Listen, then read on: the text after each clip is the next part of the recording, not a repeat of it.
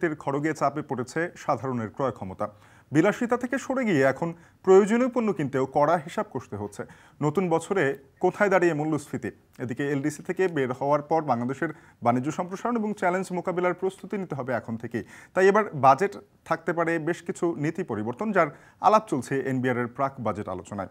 এছাড়াও বিনিয়োগ সিদ্ধান্ত, শেয়ার বাজার, বন্দর ও হাটের খবর জানাতে বৌনি নিয়ে আছি আমি তানজিম শাফিন।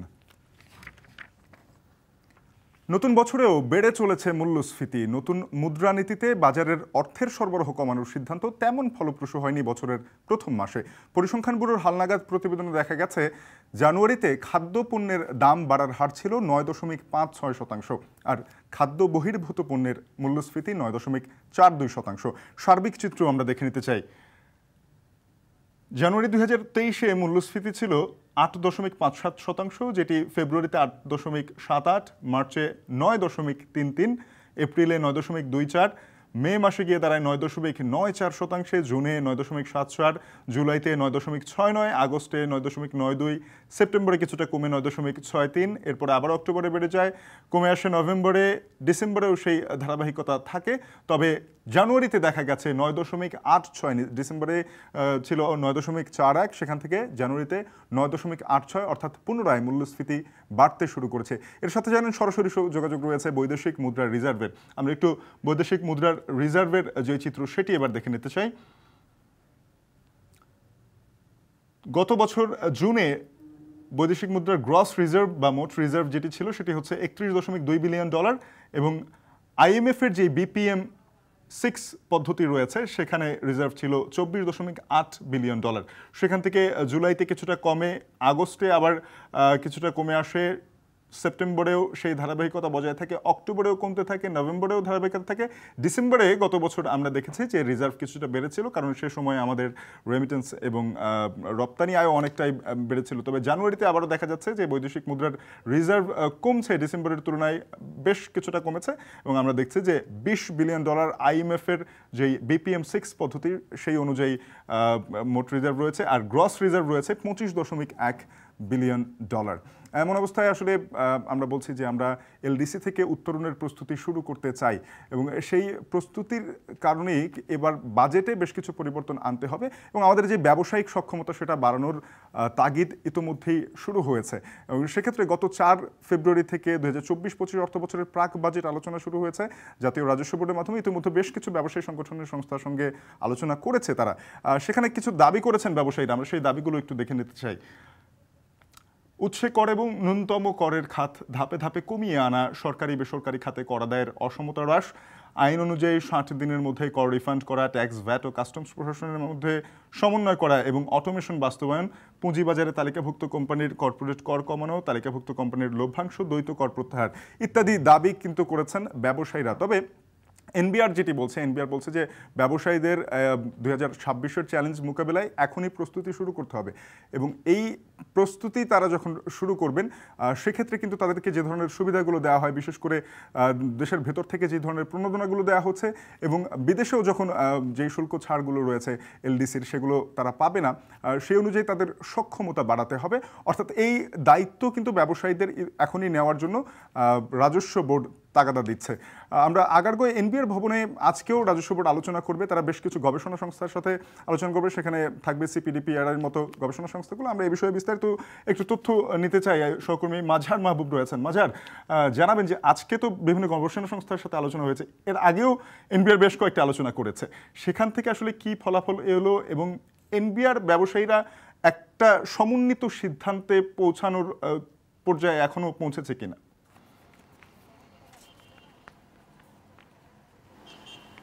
শাফিন, আসলে আজকে দুপুর 2:30টায় আলোচনায় বসবে, সেখানে থাকবে কিন্তু সিপিডি, অর্থাৎ আজকে বেশ বলা যেতে পারে যে বেশ ভালো আলোচনাই হবে। তবে গত এই মাসের শুরু থেকেই, অর্থাৎ প্রতি বছর বাজেটের অর্থ বাজেটের আগে টানা ১ মাস দেশব্যাপী বিভাগীয় পর্যায়ে এবং রাজস্ব ভবনে কিন্তু দেশের সব ধরনের ব্যবসা খাতের যেই ধরনের সংগঠনগুলো আছে, চেম্বার্সগুলো আছে, তাদের সঙ্গে এনবিআর আলোচনায় বসে এবং অর্থনীতিবিদ এবং এই খাতগুলো নিয়ে যারা কাজ করেন সবার সঙ্গে কিন্তু আলোচনায় বসেন। এই আলোচনার মূল লক্ষ্য হচ্ছে আগামী অর্থ বাজেটে যে এনবিআরের উপরে যেই লক্ষ্যমাত্রা দেয়া হবে সেই লক্ষ্যমাত্রা কিন্তু এনবিআর কি অর্জন করতে হবে, কিন্তু অপরদিকে এনবিআর কোন খাতে ছাড় দেবে আর কোন খাতে ছাড় দেবে না এই সিদ্ধান্তও কিন্তু আইনগতভাবে এনবিআরকে অনেক যাচাই বাছাই করে নিতে হয়। সেখানে অনেক পরীক্ষা নিরীক্ষার ব্যাপার রয়েছে। সেই পরীক্ষা নিরীক্ষা করবার আগে কিন্তু সব ধরনের ব্যবসা খাতের সঙ্গে এনবিআর বসে এবং তাদের যে অবস্থা, তাদের বর্তমান পরিস্থিতি, তাদের ব্যবসা কতদূর কী অবস্থায় আছে এই সমস্ত বিষয়গুলো জানে এবং তারপরে আসলে সেই সব কিছু বিষয় সেই তথ্য বিশ্লেষণ করে আসলে এনবিআর আইনগতভাবে সেই সিদ্ধান্তগুলো নিয়ে থাকে। শাফিন, আর একটু জানাতে চাই যে গত অর্থ বছরে এনবিআরের যে রাজস্ব আদায়ের লক্ষ্যমাত্রা ছিল ৩,৭০,০০০ কোটি টাকা, চলতি অর্থ বছরে কিন্তু ৪,৩০,০০০ কোটি টাকা, অর্থাৎ গত অর্থ বছরের তুলনায় কিন্তু এই অর্থ বছরে 60,০০০ কোটি টাকা কিন্তু বেড়েছে এবং আগের অর্থ বছরগুলোর সঙ্গে যদি আমরা তুলনা করি সেইখানে ৩০ থেকে সর্বোচ্চ ৪০,০০০ কোটি টাকার মতো বাড়তো। সেই জায়গায় এই বছর কিন্তু ৬০,০০০ কোটি টাকা অর্থাৎ অতিরিক্ত আরও ২০,০০০ কোটি টাকা বেড়েছে। আর আগের অর্থ বছরে যেখানে ছিল ৭৬% এনবিআরের জাতীয় বাজেটের আহরণের অর্থাৎ আয়ের জায়গার যে দায়িত্ব, সেই জায়গায় এবার কিন্তু ৮৫% বেশি কিন্তু সেই জায়গায় তাদের লক্ষ্যমাত্রা বেড়েছে।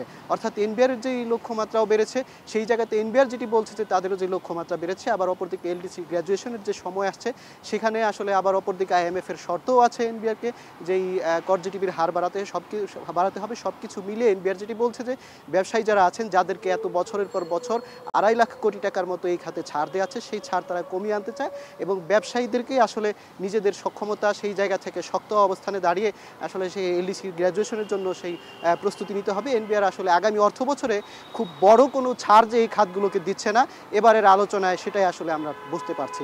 শাফিন, মাজার, আপনাকে অসংখ্য ধন্যবাদ। নিশ্চয়ই আপনি আলোচনার পরবর্তী যেই খবরাখবর রয়েছে সেগুলো জানিয়ে দেবেন এখন টিভির দর্শকদের এবং সেটি আপনারা নিশ্চয়ই পর্দায় খবরে পেয়ে যাবেন। দেশে বিদেশি বিনিয়োগ আসার অগ্রগতি হয়েছে, তারপরেও জিডিপির মাত্র 0.58% সেটি আটকে আছে। এমন অবস্থায় প্রবাসী বাংলাদেশিদেরও বিনিয়োগ করার আহ্বান জানিয়েছেন প্রধানমন্ত্রী। তাদের জন্য রয়েছে এনআরবি সঞ্চয় স্কিম।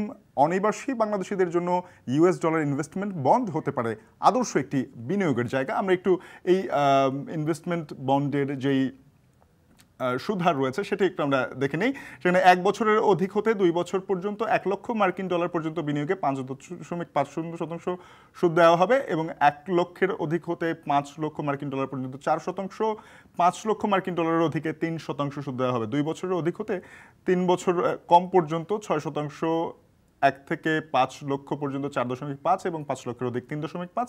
আমরা অর্থাৎ মেয়াদ পূর্ণ হলে সেখানে 1 লক্ষ মার্কিন ডলারে 6.5% পর্যন্ত সুদ মিলতে পারে। একই সাথে সুদ মিলবে 1 থেকে 5 লক্ষতে 5% পর্যন্ত এবং 5 লক্ষ মার্কিন ডলারের বেশি যদি ইনভেস্টমেন্ট বন্ডে বিনিয়োগ থাকে সেক্ষেত্রে কিন্তু আমরা দেখছি যে 4% থাকবে সুদের হার। এই বন্ডটির কথা যেটি আমরা বলছিলাম ইউএস ডলার ইনভেস্টমেন্ট বন্ড, এটি বাংলাদেশের প্রবাসীদের মধ্যে একমাত্র বন্ড যেটি থেকে এই যেই বন্ডের টাকা বা বিদেশি মুদ্রা সেটি আবার বিদেশে প্রত্যাবাসন করা যায় এবং সেখান থেকে যে মুনাফা রয়েছে সেটিও প্রত্যাবাসন করা যায়। অর্থাৎ এটি কিন্তু বিবেচনায় নেবেন এবং এখানে কোনো ধরনের আয়কর নেই, যেটি একটি বড় সুবিধা এই বন্ডের। এই বন্ডে বিনিয়োগকৃত মূল অর্থ এবং অর্জিত মুনাফা করমুক্ত। অর্থাৎ বিদেশিরা যখন বাংলাদেশে টাকা পাঠাতে চান তারা এই কথাটাই বলে থাকেন যে আয়করের বিষয়টি নিয়ে তারা আসলে চিন্তিত থাকেন। বিনিয়োগকৃত মূল অর্থ মেয়াদ পূর্তির পর বিদেশে প্রত্যাবাসন করা যায়, বিনিয়োগের প্রাপ্য মুনাফা বিদেশে প্রত্যাবাসন করা যায়, ইস্যু অফিসের মাধ্যমে সময় নমিনি যে কোনো সময় আসলে নমিনি এবং পরিবর্তন করা যায় এবং বন্ডের ক্রয়যোগ্যতা অনিবাসী স্ট্যাটাস থাকার সাপেক্ষে মেয়াদ পূর্তিতে যে কোনো সংখ্যক বার পুনঃসংখ্যক করা যায় এবং এই বন্ডসমূহ বাংলাদেশে স্থিত কোনো তফসিলি ব্যাংকের মাধ্যমে রেখে 75% পর্যন্ত এখান থেকে ঋণ পর্যন্ত পাওয়া যায়। যাচ্ছে একটা বিরতিতে, ফিরছে একটু পরেই।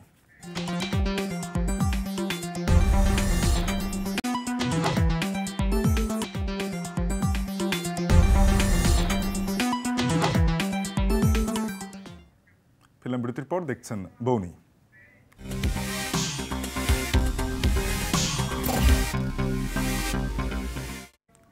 সপ্তাহের প্রথম কার্যদিবসে ঢাকার পুঁজিবাজারে সূচকের উত্থানে লেনদেন শুরু হলেও তারপর পতন হয়েছে সময়ের সঙ্গে। ডিএসসির ওয়েবসাইট থেকে আমরা জানিয়ে দিচ্ছি সবশেষ যেই তথ্য রয়েছে। আজকের দিনের প্রথম শুরু হয়েছিল উত্থানের মাধ্যমে, কিন্তু 10:30টার পর আমরা দেখছি যে সেই সূচকের পতন হতে শুরু করে এবং এরপর কিন্তু ধারাবাহিকভাবে দুপুর 1টা পর্যন্ত সূচকের পতন হয়েছে। একটার পর কিছুটা উত্থান হলেও সেটা কিন্তু আসলে পতনের মুখেই রয়েছে। আমরা দেখছি যে সার্বিক সূচক ডিএসসি এক্স কমেছে 28.32 পয়েন্ট এবং ডিএসসি এক্স দাঁড়িয়ে আছে 6307.92 পয়েন্টে। এর মধ্যে লেনদেন হয়ে গেছে 687 কোটি টাকার এবং এর মধ্যে দর বেড়েছে 138টি প্রতিষ্ঠানের শেয়ারের, দর কমেছে 214টি প্রতিষ্ঠানের শেয়ার, অর্থাৎ বেশিরভাগ কোম্পানির শেয়ারের দর কমেছে। দর অপরিবর্তিত রয়েছে 40টি প্রতিষ্ঠানের share. Bangladesh securities and exchange কমিশনের সিদ্ধান্ত অনুযায়ী পুঁজিবাজারে তালিকাভুক্ত 22টি কোম্পানি আজকে থেকে জেড ক্যাটাগরিতে লেনদেন করবে। আমরা সেই লেনদেনের তথ্য একটু দেখে নিতে চাই। যেই জেড ক্যাটাগরিতে যাওয়ার কারণগুলো আমরা শুরুতেই দেখছি। পরপর 2 বছর লভ্যাংশ দিতে ব্যর্থ, কোনো আইনি কারণ ছাড়া টানা 2 বছর এজিএম বা অ্যানুয়াল জেনারেল মিটিং করতে না পারা, টানা 6 মাস কার্যক্রম পরিচালনা বা উৎপাদন বন্ধ রাখলে, কোনো কোম্পানি টানা 2 বছর ক্যাশ ফ্লো নেতিবাচক আসলে, পরিশোধিত মূলধন থেকে ঋণ বেশি হলে, এ সমস্ত কারণে এই 22টি কোম্পানি জেড ক্যাটাগরিতে আজকে থেকে লেনদেন শুরু করেছে। আমরা একটু কোম্পানিগুলোর তালিকা দেখে নিতে চাই। আমরা দেখছি যে 22টি কোম্পানি আজকে থেকে জেড ক্যাটাগরিতে লেনদেন করবে। এর মধ্যে রয়েছে অলটেক্স ইন্ডাস্ট্রিজ, আরামিট, আজিজ পাইপস, রয়েছে delta spinning, এফএএস finance, national tea রয়েছে, জিবিবি পাওয়ার লিমিটেড রয়েছে আরও বেশ কিছু কোম্পানি। আমরা আরও যেই কোম্পানিগুলো রয়েছে সেগুলোর তালিকা দেখতে চাই। রিজেন টেক্সটাইল রয়েছে, রিং শাইন টেক্সটাইল রয়েছে, স্ট্যান্ডার্ড সিরামিক, ইউনিয়ন ক্যাপিটাল, ইয়াকিন polymer, Renwick, জগেশ্বর and company limited, Safko spinning, Dhaka dyeing, Jahin text industries. দেখে নেব সপ্তাহের শুরুতে পুঁজিবাজারে তালিকাভুক্ত কোম্পানিগুলোর মধ্যে প্রকাশিত আর্থিক প্রতিবেদন এবং ঘোষণাকৃত লভ্যাংশের বিস্তারিত তথ্য। আমরা দেখছি যে আর্থিক তথ্য প্রকাশ করেছে রবি। বার্ষিক তারা মুনাফা ঘোষণা করেছে 61 পয়সা এবং শেয়ার প্রতি সম্পদ মূল্য রয়েছে 12 টাকা 76 পয়সা। গোল্ডেন জুবিলি মিউচুয়াল ফান্ড বার্ষিক আর্থিক তথ্য ঘোষণা করেছে, সেখানে মুনাফা দেখিয়েছে 29 পয়সা, শেয়ার প্রতি সম্পদ মূল্য রয়েছে 10 টাকা 30 পয়সা। লুব্রেফ বিডি অর্ধবার্ষিক প্রতিবেদনে বলছে 25 পয়সা মুনাফা রয়েছে এবং শেয়ার প্রতি নিট সম্পদ রয়েছে 38 টাকা 41 পয়সার। K&Q অর্ধবার্ষিকে 1.24 অর্থাৎ 1 টাকা 24 পয়সা শেয়ার প্রতি মুনাফা ঘোষণা করেছে। সম্পদ মূল্য রয়েছে 91 টাকা 72 পয়সায়। 2014 সালে তালিকাভুক্ত হবার পর এ পর্যন্ত মাত্র 2 বার 1% নগদ লভ্যাংশ দেয়া এবং আর্থিক প্রতিবেদন অনুযায়ী দুর্বল অবস্থায় থাকা এএফসি অ্যাগ্রো বায়োটেকের শেয়ার দর বেড়ে যাওয়াকে অস্বাভাবিক বলছেন বিশ্লেষকরা। এবারে এক নজরে দেখে নেব প্রতিষ্ঠানটির আর্থিক তথ্যের বিস্তারিত। তাদের আর্থিক তথ্য পর্যালোচনায় দেখা যায় পরিশোধিত মূলধন রয়েছে 115 কোটি 21 লাখ টাকার, শেয়ার দর 20 টাকা 90 পয়সা, শেয়ার প্রতি নিট সম্পদ মূল্য রয়েছে 18 টাকা 33 পয়সা, শেয়ার প্রতি মুনাফা রয়েছে 17 পয়সা। সর্বশেষ লভ্যাংশ ঘোষণা করেছে 2022 সালে 0.50% নগদ, বি ক্যাটাগরিতে রয়েছে শেয়ারটি।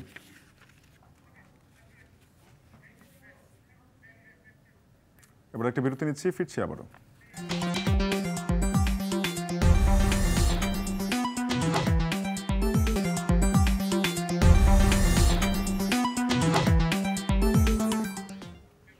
ফিল্ম বিরতির পর দেখছেন বৌনি।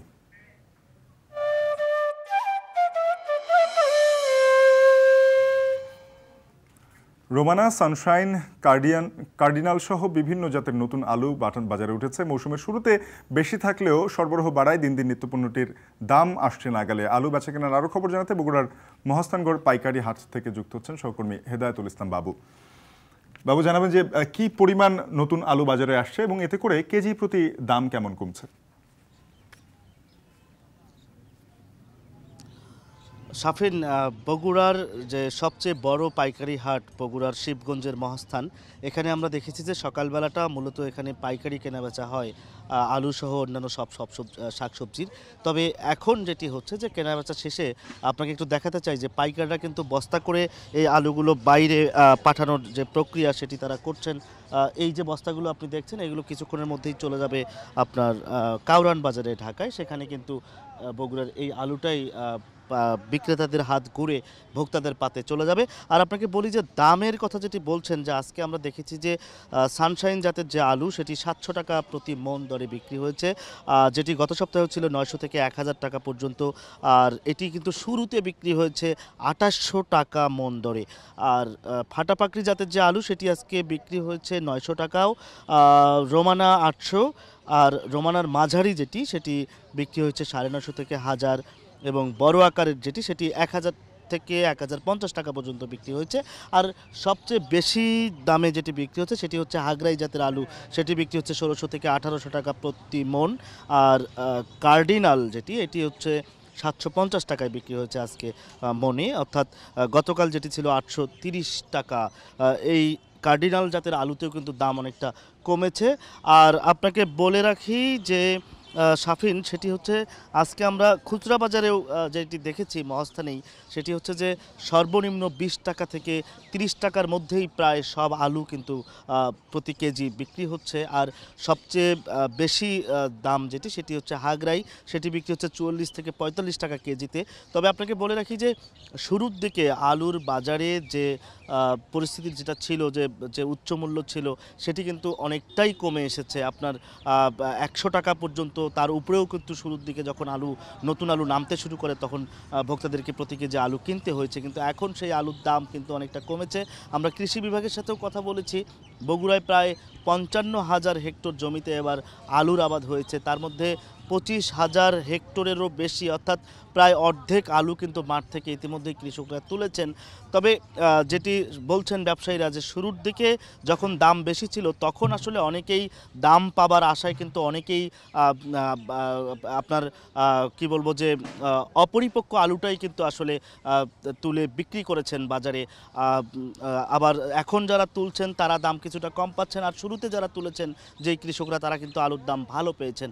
তারপরেও কৃষকদের পক্ষ থেকে যেটি বলা হচ্ছে সেটি হচ্ছে যে এবার আলুর বীজের দাম বেশি ছিল, একই সাথে সার, কীটনাশক এবং চাষের যে ব্যয়, সেই ব্যয় বৃদ্ধি পাওয়ার কারণে তাদের খরচ বেশ বেড়েছে।